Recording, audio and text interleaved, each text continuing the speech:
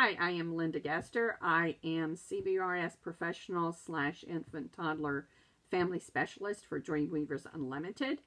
I started working with children with disabilities when I was in college and got drawn back into the field when my own daughter, Aubrey, was diagnosed with autism around 20 years ago.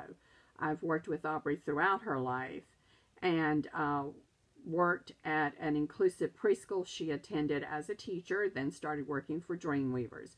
While I've done CBRS throughout my tenure at Dreamweavers, I've also held other positions such as CAP supervisor. I also have held leadership positions in the Autism Society of North Carolina, North Carolina's Interagency Coordinating Council, and currently I'm with Gaston County's Advisory Board for Children with Disabilities. So advocating and this is my passion. This is the life that I lead, and it's important to me.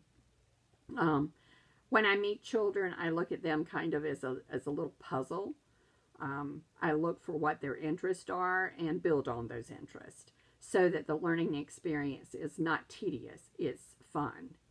And when I work with families, I work to build a relationship and then to empower them with the tools and the strategies that they need to help their children, not only now, but in the future, and encourage them that they can do this so that they can be a strong part of their children's educational process.